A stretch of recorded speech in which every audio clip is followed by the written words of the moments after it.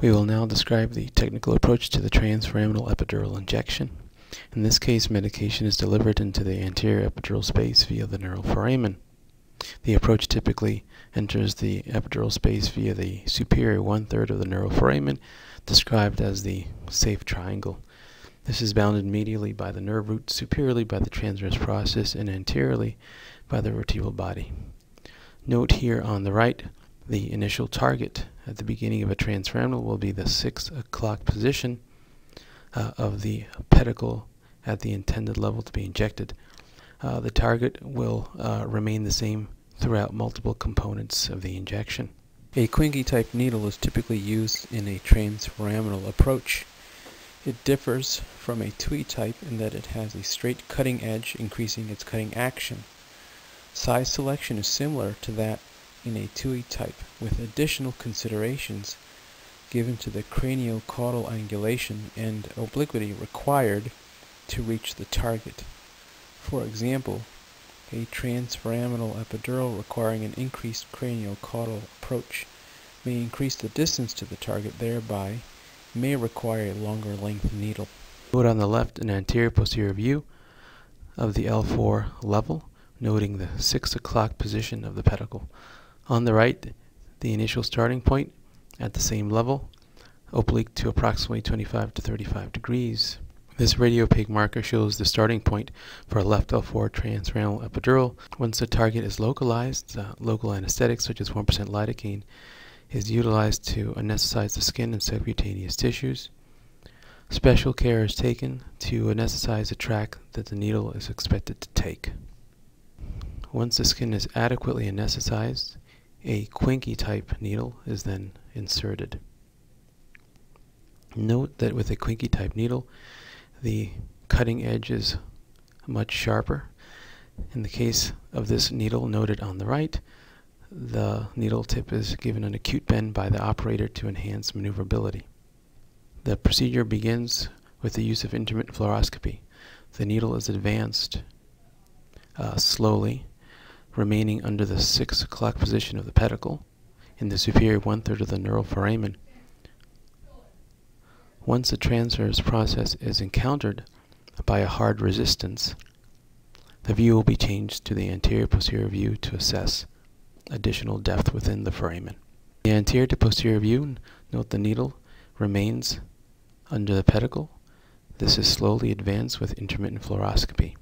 The target, once again, in this case, is the 6 o'clock position of the pedicle. When this position is reached, the use of intermittent and live fluoroscopy and radiopaque contrast is utilized. Radiopaque contrast is used to verify appropriate epidural placement and to rule out any vascular injection.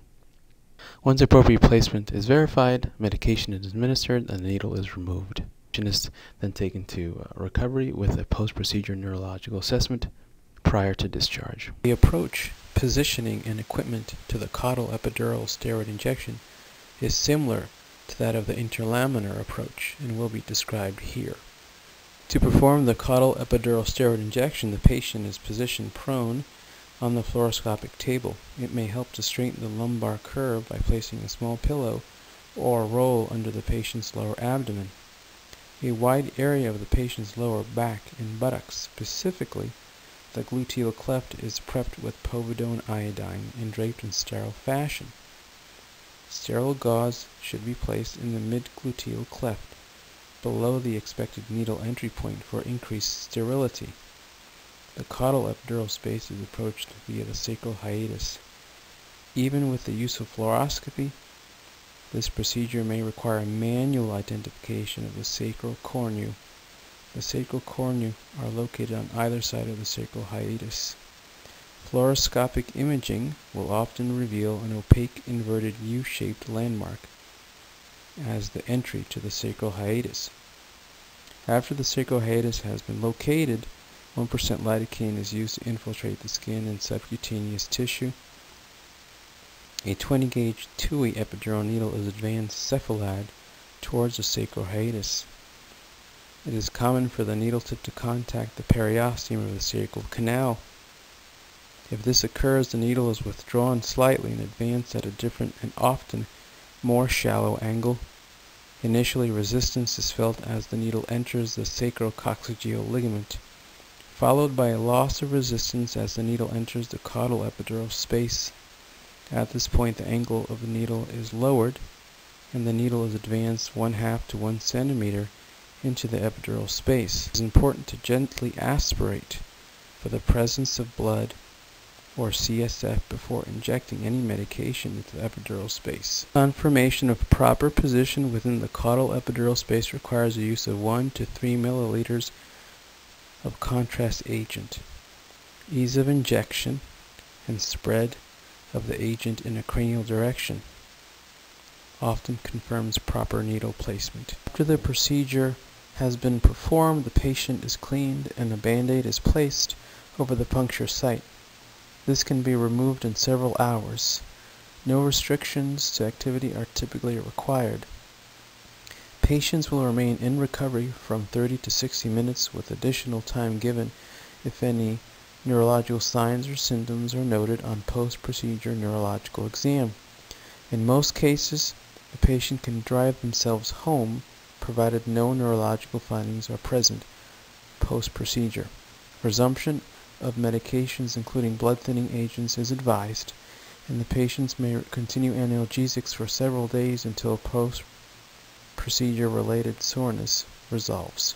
There is adequate data to support the short-term efficacy of a lumbar epidural steroid injection for short-term pain relief.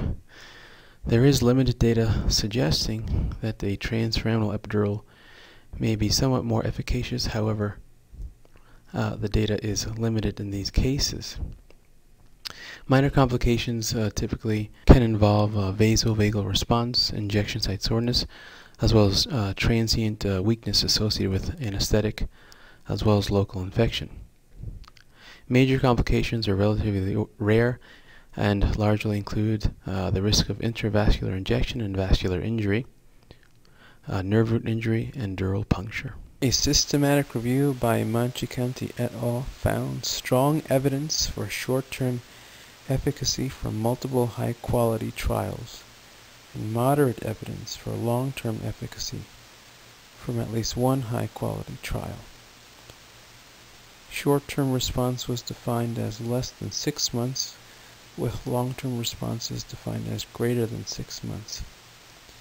Evidence for efficacy was found for caudal, interlaminar, and transforaminal epidural injections at managing lumbar disc herniation pain and functional improvement. There is limited and conflicting data regarding the rates of these major complications such as vascular injuries and dural puncture.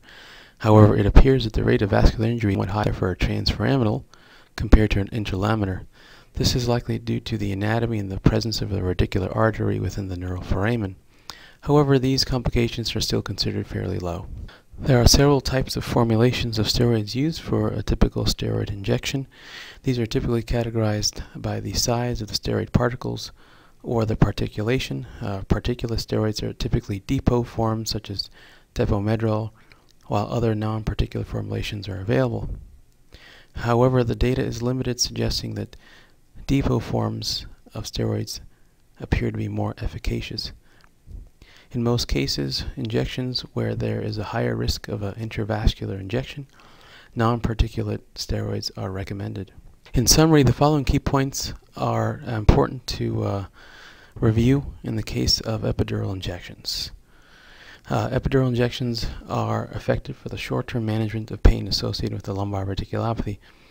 There may be a slight increase in effectiveness of a transforaminal versus an interlaminar, although the data is somewhat limited. There does not appear to be any evidence to support the use of a series of injections. Therefore, the approach and the frequency of injections should be determined on a case-by-case basis. Applications remain relatively rare. There may be a slight increase in risk of vascular injections for a transforaminal versus an interlaminar, and a slight increase of dural puncture with an interlaminar epidural versus a transforaminal. However, once again, these risks remain low. There is limited and slightly underpowered data suggesting that depot formulation of steroids may have an advantage over non-depot forms. However, in the case of injections that may involve a higher risk of vascular injection, non-particulate steroids are recommended.